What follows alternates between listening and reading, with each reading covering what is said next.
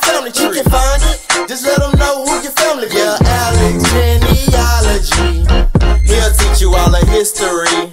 Alex Genealogy, he can solve everything that's a mystery. Wanna know about your family and how it all started? Learn your roots in the history, the people of color. Tune in to the facts, it's a lot to discover. One krill got the answers to the question you wondering. Yeah, class 9 session, it's time to learn a lesson. Started from Louisiana, spread it out to Texas. Now the whole world searching census on ancestral. So if it's something you're guessing, Alex here to help you. Welcome to the world of Alex Genealogy. So, pretty much, after the trip to Louisiana, I then began to question everything. I grew up with a lot of cousins, and of course I know my first cousins, but that's when I started to question. If I got first cousins, I got second cousins, and I got third cousins. So I then began to establish the relationship of the degree of how I'm related to people. So that kind of fascinated me and piqued my curiosity in exploring more about my other relatives. That's when I used to, at that point, I then began to get very, very close with my grandfather because I would ask him so many questions about the family, and he then would introduce me to some of his first cousins and second cousins and so on. And that's when I started to realize that some of the cousins that I grew up in Beaumont, I now can say we're related because of we're second cousins or we third cousins because our great-grandfathers are brothers. See, a lot of people I don't think a lot of people question that. All we know is a cousin, right? So after that trip, that's when I began to, I was actually introduced to Ancestry. My little brother, George Von Thomas, better known as Cal and Co. What he did, I guess he was on the computer, which I didn't like him to be on my computer anyway. But, you know, fortunately for me, while he was on the computer, he actually saw the advertisement of Ancestry.com. Now, I can't recall me ever knowing about the website. Maybe I heard a little bit about it, but I really didn't pay attention to it. But he thought it was a great idea. Like, hey, bro, let's get on. Let's try to see what you can find on Ancestry because you're the one that's doing all the family research. And I can remember a question that one of my LaFleur cousins asked me, Destiny Fontenot. You know, her mom is actually LaFleur. She had asked me, what does a LaFleur mean? And I can recall now, when I tried to search that up, I did see something about Ancestry.com. So now that, you know, my little brother bring this website to my attention again, I said, let me try this out. So I did, created a username, and I actually searched, I'll show you here.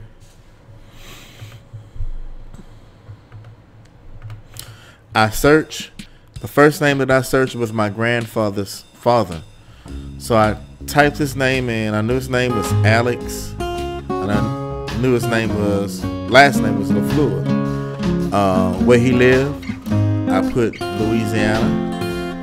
I didn't put the birth year, and I went to go searching. So when I went to go searching, it just really blew my mind that here's the website that popped up.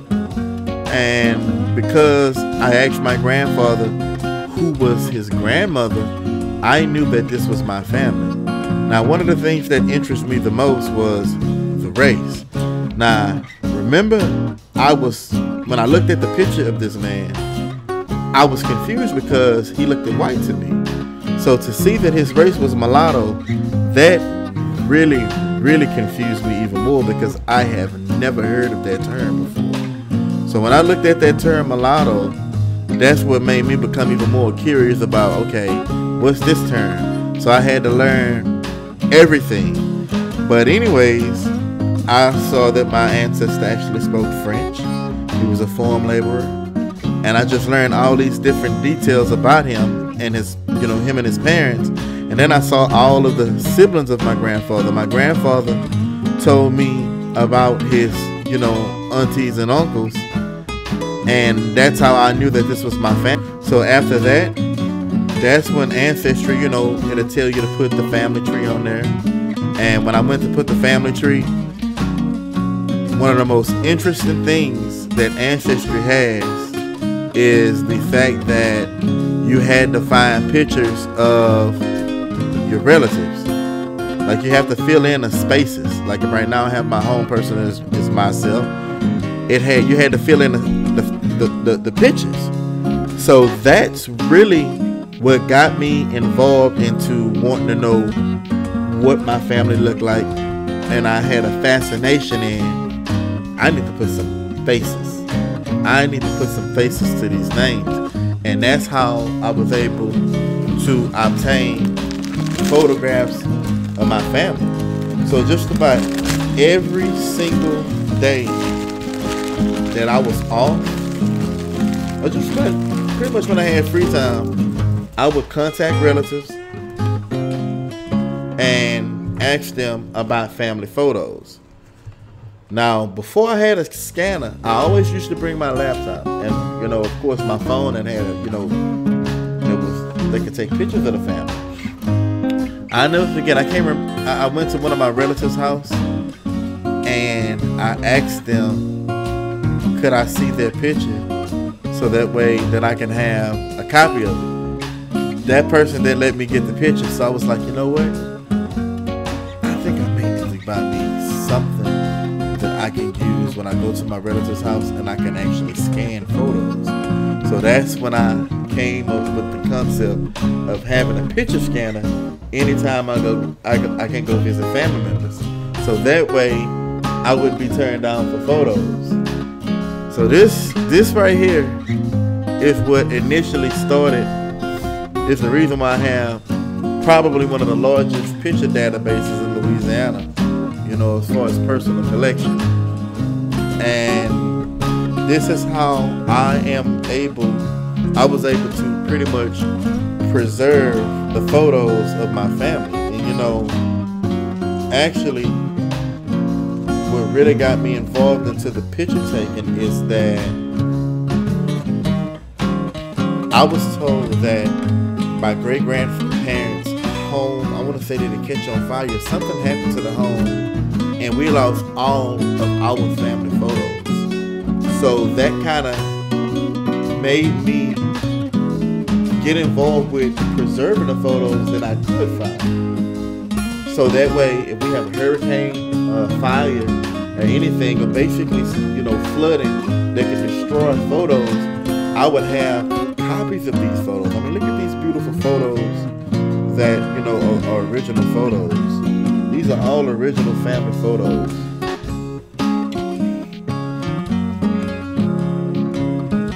Lovely photos. You can see the variety and the diversity of the people. That's my grandparents. So I keep all of these safe in a bag.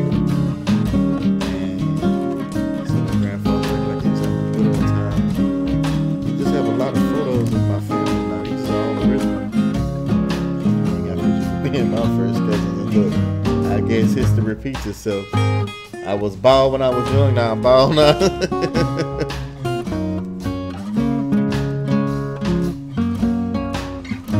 So these are my original. These are some from my original connection right here. And I mean, my family actually shared these photos. Like, that's how important, a lot of my family members are with me. They actually given me copies of their original photos.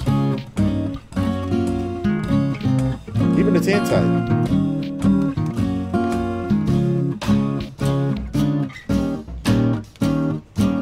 Very old photo. Someone like this.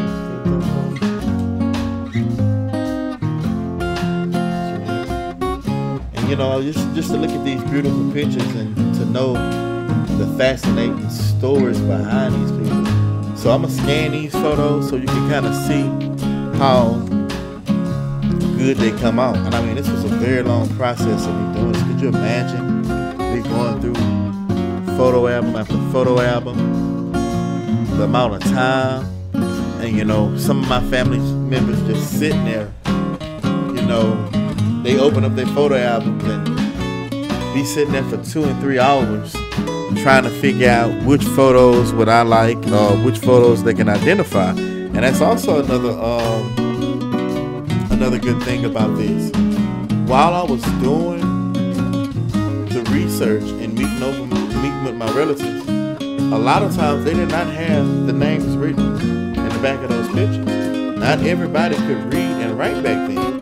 So sometimes you would actually have photos that don't have anything on the back of them. So with me having the grandchildren of the people, or the children of the people, or the great-grandchildren that actually know who those people were in the picture, I was able to identify the people behind the pictures. So it's like I pretty much preserve everything, you know, the photo, the name of the person in there. This would really fascinate like my older relatives to see this being done. And back then, I really didn't pay attention to the type or the size. Although the picture was scanned, I then started to use a higher resolution, so that way you can preserve the quality pretty well. You see how it went back. You see how a lot of people, you know, don't pay attention to that. Like you have more image size. I can change that resolution because right now that was at the lowest. Let's do 600.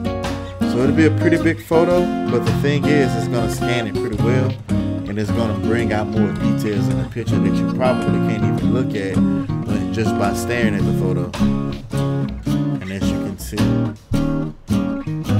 I can basically crop out all of these photos to where they have individual shots.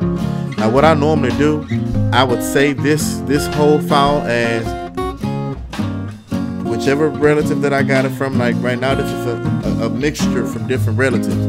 So what I would do, for example, I would put Betty Griffith scan 1, so I can always know who I got the photos from.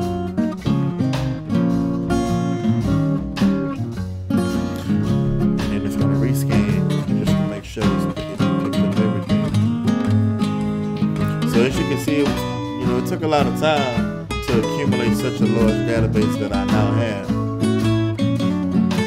But it was well worth it, because the irony of me doing this, these photos that I have that my cousin gave to me, the community actually flooded. So everything else was flooded. So if I wouldn't have got those photos, or I wouldn't have scanned them, I don't think family would be seeing these photos.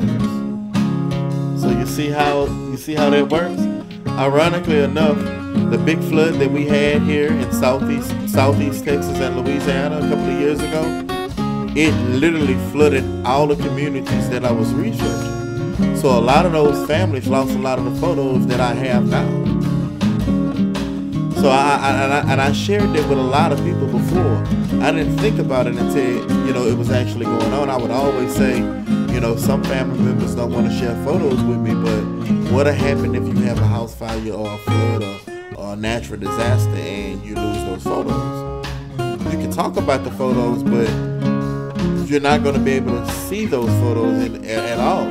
So, you know, I kind of done like a big thing for the area, and of actually scanning communities of pictures.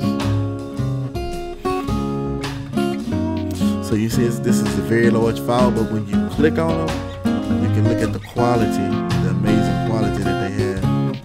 And these are some very beautiful photos.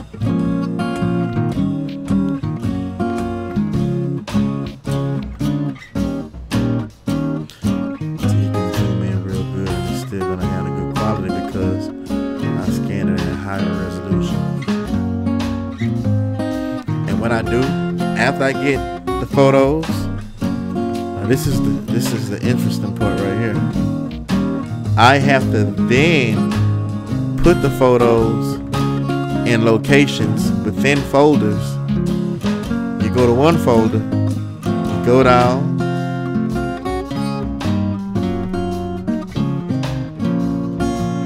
to another photo album. So I have a lot of photo albums. Let's see what I have in here. Here we go. I separate everything too, by the way. So you can see me, I know which families what I would put. Each families had their own photos. So you actually have photos inside of photos inside of photos. So just because you go to one photo, that's not everything. You gotta have multiple photos within the photo album. And it keeps going almost like this is a tree and you keep going beyond the folder that you see. So I have a lot of stuff, and you know, all of this stuff is very organized. For example, I just went into the Natabello. Now you see how I went into the Natabello photo, and as you can see, you see more folders. So when you go into the photos, I figured out a way. If I'm looking for a particular family, like if I'm with a family member, I'm showing photos, I have designed it to where I separated every family that is connected to this particular person into certain photos. So I know if I have a lot of photos of an ancestor, I'm going to create one folder. Like for example, I'm a descendant of Olympionata, but at the same time, this is just all of the general family of Olymp. But if I want to be more specific to my family, I want to go look at Olymp's daughter Ernestine. And this is when you find all the photos of like my closer relatives. Makes sense, huh? And these just a lot of photos that I've scanned over the years. So, you know, I literally have thousands and thousands and thousands and thousands of photos. Not to mention records. I do the same process for records as well. So I pretty much have my own courthouse on my laptop. And that's why I have all the records separated. So what I did, the unique thing of what I did, notice this is not in black and white. Like this is what the records look like after I get them, after I purchase them from the courthouse. So what I do, because I know what those records look like in the courthouse, just to kind of make it look more authentic, I actually have a process in which I color the records of how they would look in the courthouse. And I use the Picasso, and I've been using this for years. Let me show you an example of that. I just scanned the record, and I use some of my scans, the original record. So I'll take it, bring it to Picasso, flip it, and I just play around with the coloring. Boom, and it looks just like the record in the courthouse. So that's how I pretty much know whenever I see things online and I see the records colored like this, I would automatically know that the family member of or whomever possibly got the record from me originally.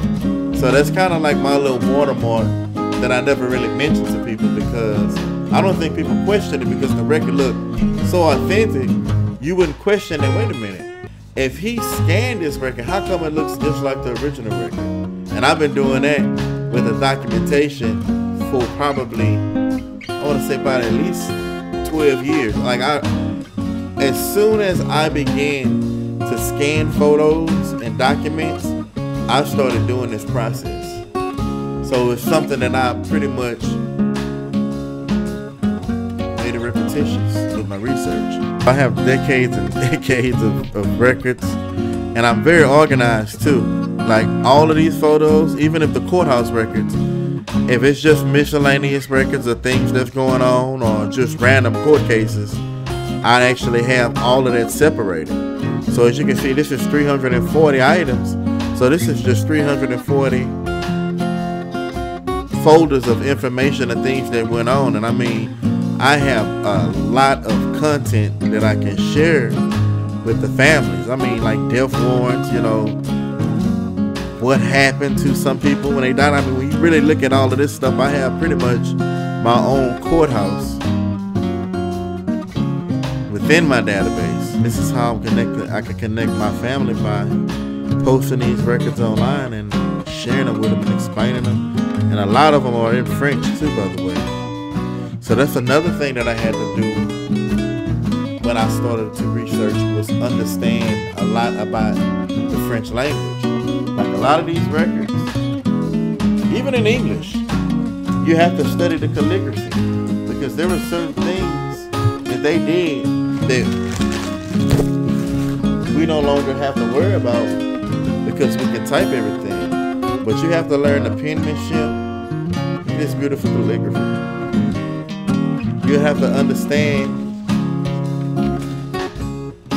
and actually read all of this. Like, I'll never forget the time I had one of the relatives to help me look at the records to archive them, and I sent him an old document, and it was actually in English, and I told him to type it up. He called me back immediately and say, "Hey, bro, I can't read it." But I didn't think about it because I'm so used of looking at these old documents that it became a second language to me to even look at it. So that way, for example, this record is in French. So when I'm searching in the courthouse, I can easily scroll and I can see if they're going to talk about slaves or anything. And it's hard to explain that in my mind, I would know what's going on just by doing this. But unfortunately, I cannot recite everything to, you know, just right away.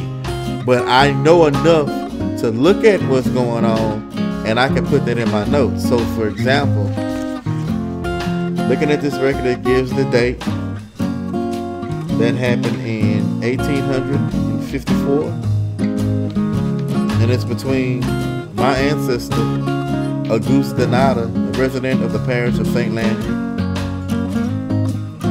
who was selling to Achille Dupree from the succession of Lucien Donata,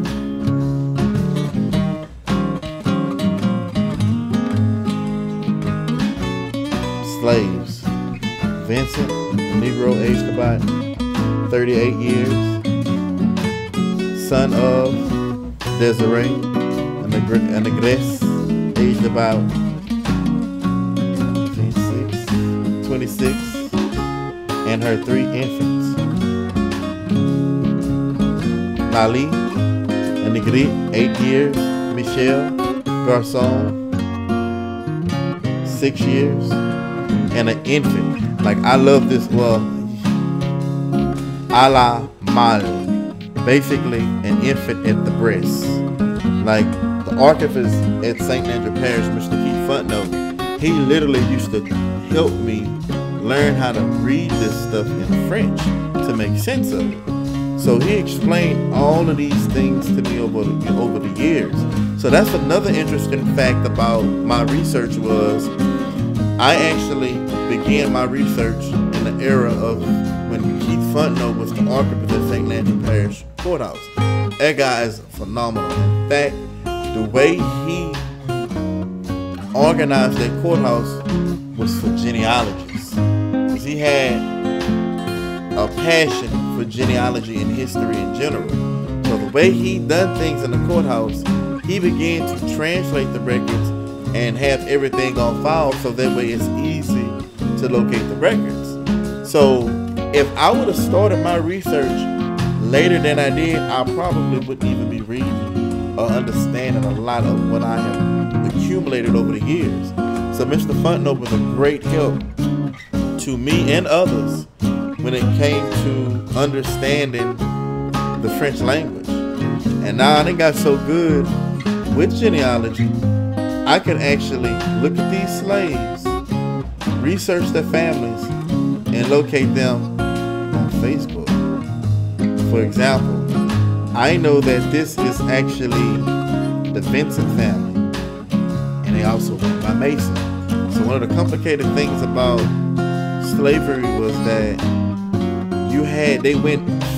former slaves went by several different last names. In Louisiana, the slaves would typically take their father's or mother's first name, and that would be their last name.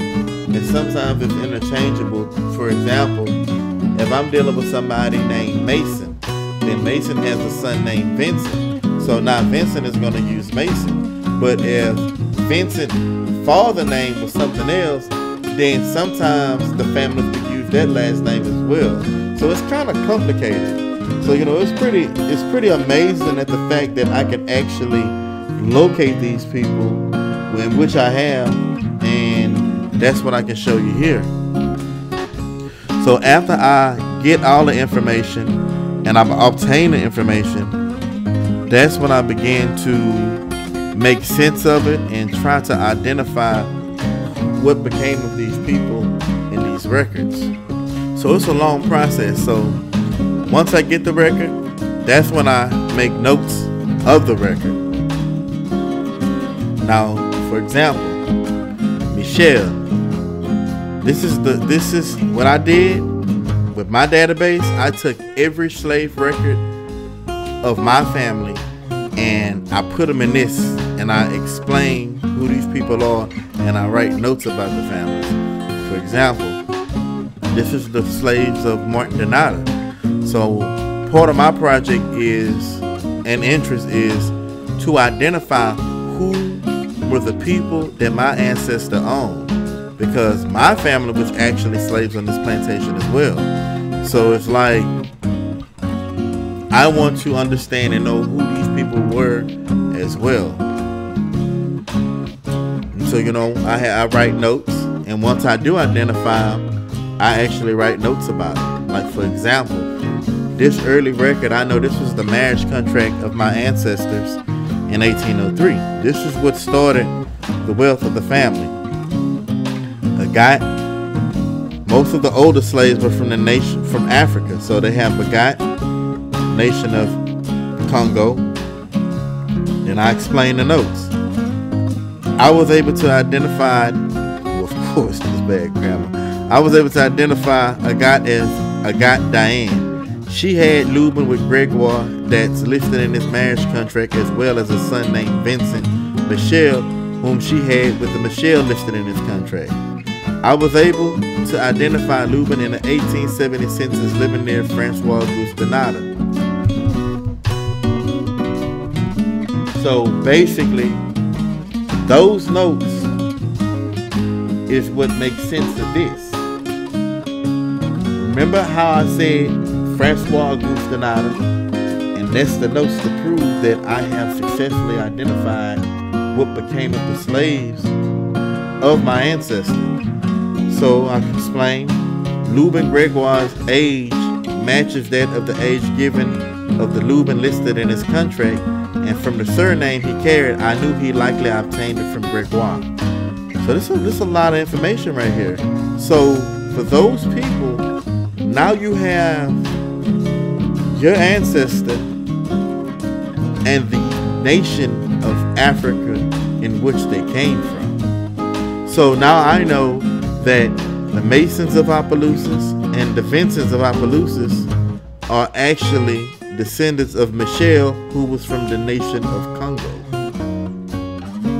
And then I go down and I go find the different family units, and it's the same process over and over. Well, when I find a slave, I always bold their name because these people were important. So when I identify them, I enlarge their name to show the importance that, okay, I have successfully identified these people. They now are more than just how they were listed in the original records, which I can show.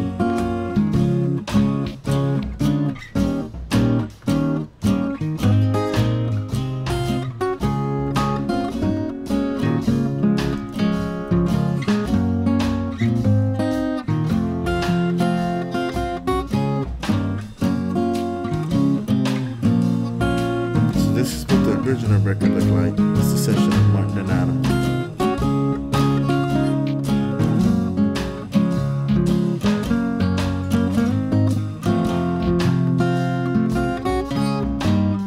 So the same people that I mentioned, these are some of the people right here. The ones that I can identify, like a guy.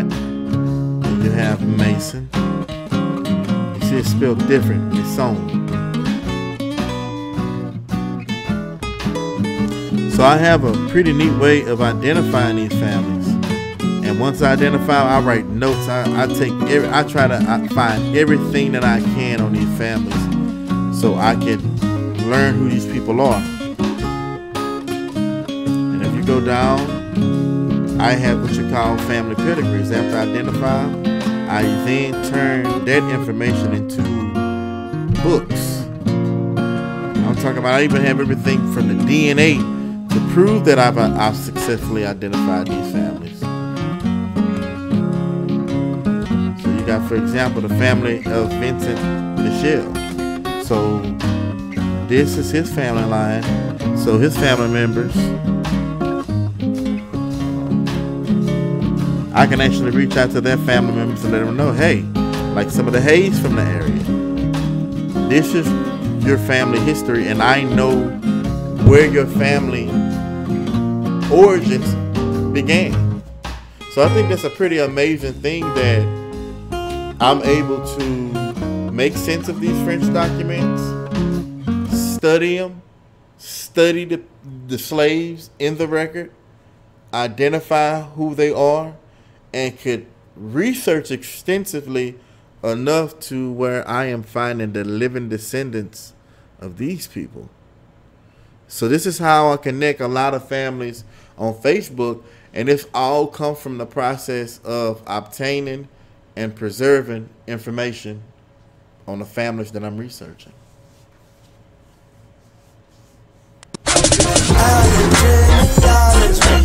We can teach you all the history. Alex Genealogy, where you will learn all the roots to your family tree. Alex Genealogy, we can teach you all the history.